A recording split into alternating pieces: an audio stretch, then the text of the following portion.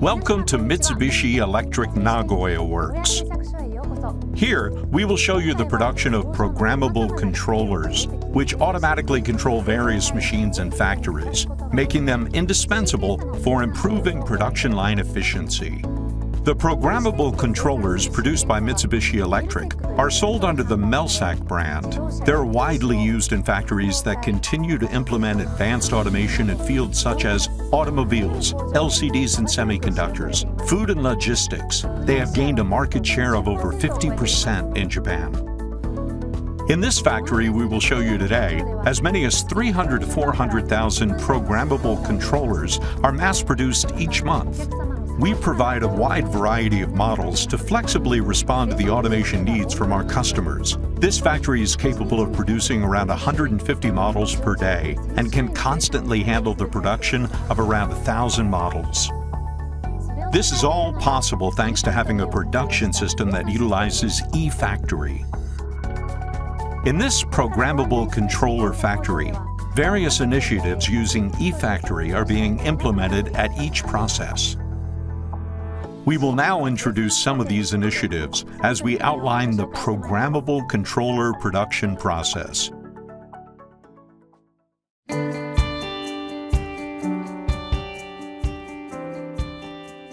Programmable controllers that work to control various devices in a factory can be considered as a small computer. Each one is equipped with electronic circuit boards inside modules that enable functions such as power supply, the CPU, and input-output. The process of mounting electronic components on bare boards is called surface mounting, and this process is performed in an environment that is free from dust and electric static to prevent adverse effects on quality. This surface mounting process can be roughly divided into three processes: the solder printing, electronic component mounting, and soldering. Here, the PCBs for multiple programmable controllers are mounted together on a large board. Each process has thorough inspection under the strictest quality control standards. A laser marking machine is used to print two-dimensional barcodes onto each PCB so they can be individually identified. Firstly, a solder paste printing machine uses a metal mask to apply solder paste to only the specific parts of the PCB. The amount and status of the solder paste is then inspected by a solder printing image inspection system. Next, the electronic components are mounted onto the PCB that has been printed with solder paste. In this factory, nearly 1,000 electronic components are mounted on each PCB using multiple mounting machines. While recognizing the size and thickness of the components with the built-in cameras in those mounting machines, electronic components are mounted at a high speed of approximately 7 components per second with high accuracy. After components are mounted, PCBs are heated in a reflow oven for a predetermined time to perform soldering.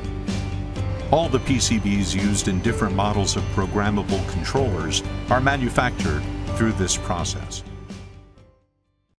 After mounted with components, the PCBs are inspected by automatic appearance inspection machines, and any PCBs that failed are then manually inspected.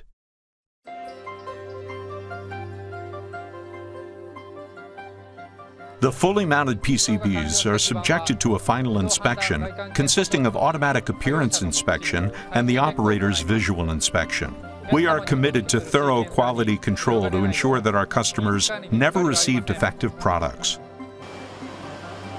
After soldering is completed, PCBs are inspected using an automatic appearance inspection machine with a built-in camera. In the visual inspection process, operators scan the two-dimensional barcode on the PCB, display the area determined to be defective by machine, and inspect the actual PCB, comparing with data on the screen. The results of the additional manual inspection is entered into the GOT. This information is linked to information such as production conditions and the accumulated data that can be analyzed to reduce the rate of defects. PCBs that have passed the visual inspection are fed to the assembly floor by a vertical conveyor. High-density PCBs that are mounted with many components undergo an in-circuit test where properties such as continuity are checked. After that, individual PCBs for each programmable controller module are cut out of the large board. Finally, they are blown with compressed air and undergo a visual inspection to ensure there are no defects before proceeding to the assembly process.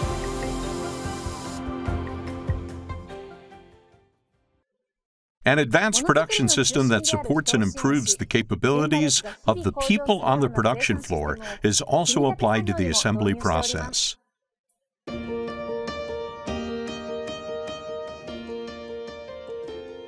The assembly process must handle the production of 1,000 models of programmable controller modules in small batches. Therefore, we adopted a cell production system to allow flexible switching between production models. With this system, instead of dividing up the labor between multiple people, a single operator is in charge of an entire work procedure. Automation of high-mix production may result in an increase in equipment stop loss due to model changeover. Therefore, manual operations are indispensable for efficient production. However, cell production performed by a single operator can be complicated, and it takes time to learn all tasks, increasing the probability of a human error. In this assembly and testing cell, mounted PCBs are screwed in place and fully assembled. To ensure that operators learn their work procedures quickly and to prevent errors, the Smart Work Navigator system that utilizes the power of eFactory has been adopted. This system allows operators to accurately perform complicated tasks that vary from each model and enables high-mix, low-volume production that meets the needs of our customers. In addition to human assembly, automized assembly work using robots is also being promoted, and the optimum production method is selected for each model.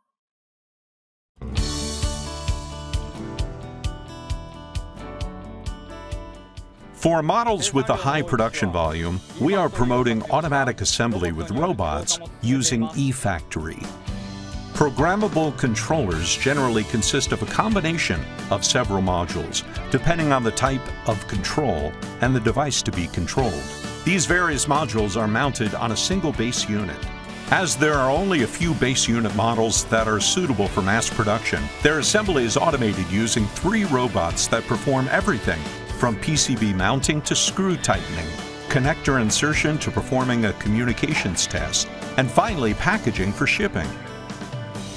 These robots can perform picking of irregularly spaced parts thanks to their 3D vision sensor and smart robotic technology. They can also reliably insert connectors thanks to their inbuilt force sensor. In this assembly cell, robots and operators work together to achieve a space-efficient production system.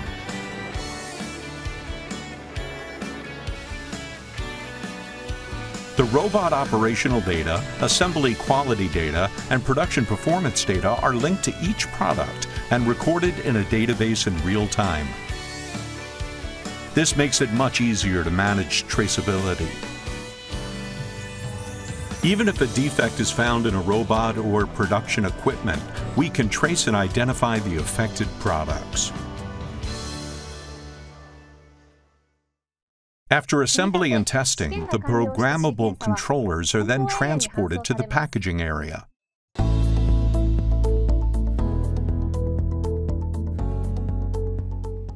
After completing assembly, production rating labels are printed on each programmable controller and they are transported to the packaging area. A variety of data collected during the production process are linked to the serial number printed on the production rating label.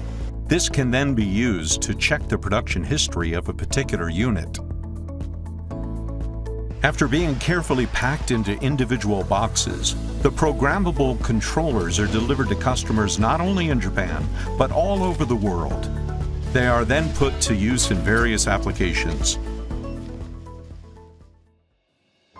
As you can see, this programmable controller factory implements continued improvement initiatives using eFactory that allows streamlined production to meet diverse needs and ensure that the highest quality products are delivered. Through the full utilization of data collected from automated equipment and human operation, we are committed to continuously enhancing productivity and quality as we follow the PDCA cycle for improvements. Thank you for watching today.